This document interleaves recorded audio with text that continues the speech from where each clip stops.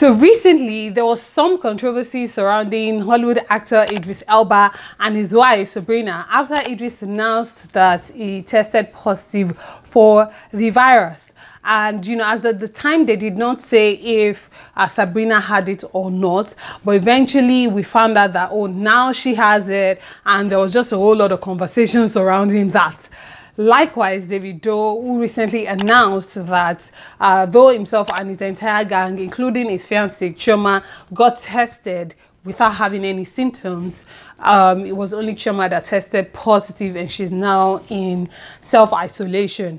And these two situations got me thinking, whilst others were arguing over certain things or certain issues surrounding these two couples, I was thinking of the relationship lessons that I could learn from these two couples. And I figured, you know what? I'm going to share those with you. All right, let's get started. Let me introduce you.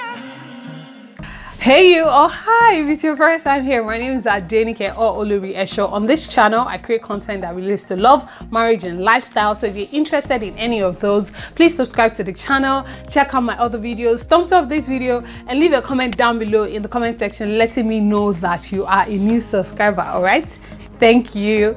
Before I get into the conversation, I hope you're staying safe. I hope you're sanitizing and washing your hands. I hope you're staying at home. If you have no business outside, please stay home.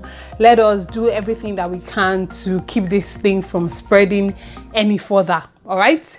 So what happened? Recently, with everything that has been going on, Idris Elba announced that he tested positive for the virus, and whilst he was making the announcement in a video, his wife Sabrina was right next to him, like literally right next to him in the video, right? And at the time, he did not say if Sabrina had it or not, or if she also got tested or not. But much later down the line, in a conversation, a live conversation with Oprah, they revealed that, oh, Sabrina eventually got tested and she tested positive, and this was after she decided to stay with him. So apparently, as at the time Idris tested positive, they were not together. Okay, they were apart, and I think Sabrina was on her way to meet him when they found out that, oh, he had tested positive. But even at that, they still had that whole conversation and decided that, you know what, it's okay, still come over. Even though as at the time she most probably did not have it, and so she still went to meet him, stayed with him in self-quarantine, or they quarantined themselves together, and in the process she got it, right? And now that led to a lot of conversations about how that was a very selfish decision for him to have made, considering the fact that it's a life-threatening issue that's at stake. He shouldn't have allowed her to come over. She shouldn't have gone over there to meet him. She should have stayed away from him. That would have been a better message, and all of that. That situation got me thinking, like, as a couple, I wonder what was going on in their minds when they decided to make that decision to stay together. Meanwhile, Nigerian musician Davido also announced on his Instagram page that because they just got back from the US, you know, they were in the US for his tour and all of that, whilst his fiancée Chioma and their baby were in London. So he said because they were in an high-risk area, or because they were in a high-risk country, when they got back to Nigeria, they decided to get tested, and after everybody got tested, it was only Chioma that tested positive. Thankfully, their baby did not test positive, so it was only Chioma that tested positive,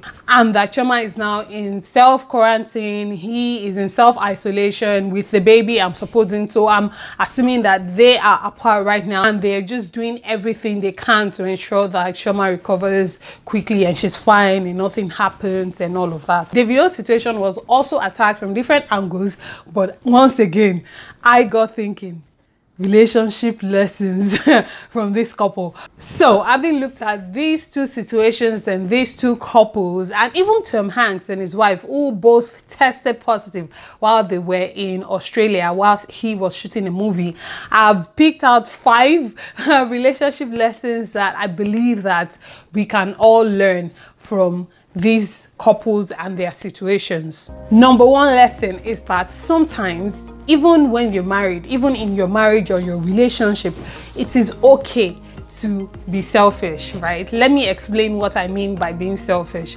right now, I'm assuming most probably, if not for anything, for the sake of their baby, Davido and Chioma are separated. They are apart because Chioma tested positive and he didn't, so they're not together at the moment. That might seem like a selfish decision to some people, that oh, he's not there to support her, you know, he's not being with her and all of that. But you have to realize that it's not just about them anymore. There's a baby in the mix. They have a responsibility now. They can't just say, oh, because we love each other and he's ride or die and he's do or die, or for better for worse, we are going to catch the virus together and we're going to live. And no. It don't work like that. So it's okay for Chioma to say, you know what, Davido or David or whatever she calls him, take the baby, go stay with your dad. I'm going to stay alone here, or stay alone in this room, or however self-quarantine works, and just recover and then come back and take care of you guys. You know, it's okay for Davido to also say to Chioma that, you know, I want to be with you, but I can't be with you through this situation because we have a responsibility, we have a child. And so for the sake of our love, for the sake of our relationship, for the sake of our baby, let me stay with the baby whilst you recover. And I think it's okay. So whilst that might look like a selfish decision on Davido's part, like, oh, he's selfish to want to be away from her now when she needs him the most, when you really think about it, you realize that there is more at stake than just love, you know. And that's why when they say that love is not enough, or don't get carried away with the whole razzmatazz, because when life starts happening, you'll be making certain decisions that might not necessarily be in your own personal favor, or even in the favor of your partner, but at the end of the day, that will still be okay because you're considering someone else that is extremely crucial to your marriage or your relationship. And that is going to lead me into the second point, which is that sometimes it is best not to be selfish. It is okay to be selfless in your marriage, in your relationships. Take a look at the situation between Idris and Sabrina. Both of them together, they don't have kids yet, right? 80% certain, let me not say 100% certain, but I'm 80% certain that if they had a child together, Sabrina would not have made that decision to go be with him. But because they don't have a child together, like the situation of Davido and Chioma, she decided, you know what, I want to be there for him. I don't want him to experience this alone. I don't know how this is going to turn out. I want to go through this journey to him. I want to fight this illness with him. I want to, do you understand? That was what she decided. That was what they both decided. And that was what she must have decided too, because at the end of the day, she could have easily said, oh, you know, I'm just going to stay away, and just so both of us had not a risk and all of that, and still I'm sure that would have been fine. The world wouldn't have judged that, oh, she doesn't, maybe the world still would have judged her anyway, that oh, she doesn't love him, you know, now that he needs her, she's somewhere away, just like they're judging Idris now for allowing her to come all the way to still come be with him, and then eventually now she has. So what happens, God forbid, if the situation turns out for, you know, not so good and all of that? But at the end of the day, again, it goes back to my point that it's okay to be selfless. It's okay to put the interests of the person you're with first and just think of yourself. Again, I guess that is what it means to be in love and to be committed to someone and to have the best interest of someone at heart. You know, I don't know how everything went down. I'm not part of their marriage, you know, I wasn't there when they had the conversation. But at the end of the day, you know, the fact that they both decided to be together throughout that period, I think, you know, it's commendable, and it's okay in certain situations if you choose to be that selfless in your marriage or your relationship.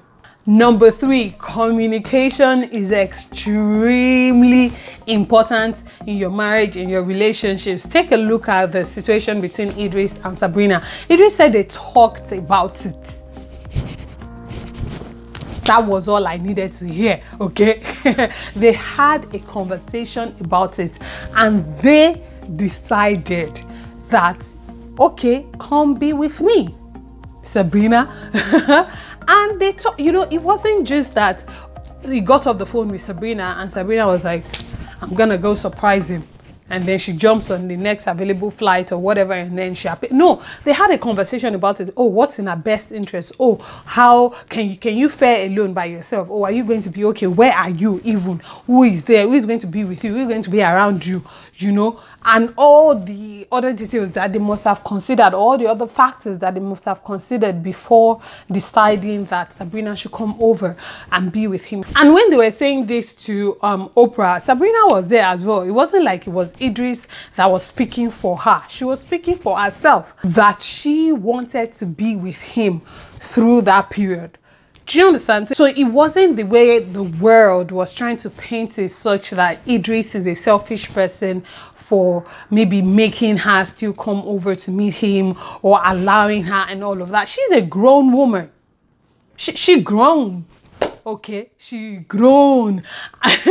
So the fact that she thought about it and still decided that, oh, I want to be with my husband, and they had that conversation, I think that is extremely, extremely important. It's very crucial. It shouldn't be taken for granted, the fact that this was an agreement that they both came to after talking about it. Number 4, especially for married couples, for better for worse, like na reality. Stuff happens. Stuff, you know, we never pray for bad things, we never pray for bad situations, we never pray for bad experiences. But imagine the situation between Tom Hanks and his wife, and they both had it together. What's she gonna do?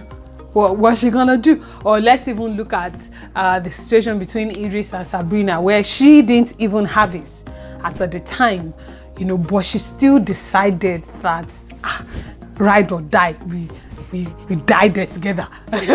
We finished on the line together. Do you understand? Like, she still made that conscious decision. So it goes to tell you again that when you say for better for worse, or when you're telling someone that, oh, I'm 100% committed to you, you should mean it, you know, like it goes a long way, you know. And I pray, I know by God's grace, all the couples involved in this situation are going to be just fine. The ones that tested positive are going to recover just fine. And this will just most probably strengthen their relationships and marriages, you know, even as they go along this whole journey, you know. So yeah, for better for worse, guys, keep that in mind. Number 5, last but definitely not the least, only the 2 people involved in that relationship matter. Okay, like only the man and the woman, once they have a conversation, once they talk about it, only those 2 people matter. Whatever they agree, whatever their conversations come down to, whatever they agree on, that is what matters. What the world says doesn't matter. I always tell you guys this in my other videos. At the end of the day, it's just you and your partner. It's just you and the person you're with. So whatever both of you decide that, oh, this is what works for us, good for you. Carry on, carry on. Don't let the world tell you otherwise. Don't let the world tell you, oh, this is how it should be done, you know. So I can understand that by the time people started tumbling over themselves over Idris and Sabrina's issue, they were probably just looking at people like, why is the world like this? Because at the end of the day, they are the conversation. They are the ones that are married. It is their business. You know, as long as it works for both of them, as long as it wasn't like one party was coerced into doing something they didn't want to do, or was abused into doing something they don't want to do, but it was that they had a conversation and they both came to that agreement together. At the end of the day, only the 2 people involved in that marriage, in that relationship, matter at the end of the day. All right. What do you guys think? What do you think of these situations? What do you think of these issues? Well, were there other lessons that you learned that I probably didn't even know, or that you thought of? Whatever you think, whatever your thoughts are, please leave them down below in the comment section. I want to hear from you. Please make sure to stay safe, stay clean, stay sanitized, stay at home. If you don't need to be out there doing whatever, if you can work from home, work from home. Just be safe, guys. Be safe. Subscribe to my channel if you aren't. You are home, Abi. check out my other videos. How about that? Binge my other videos, check them out. I'm sure you'll find them very entertaining and value adding. Thank you guys so much for watching. I love you guys so much. I can't wait to see you again very, very soon. You know how we do it. Remain in God, and God bless you. Mwah.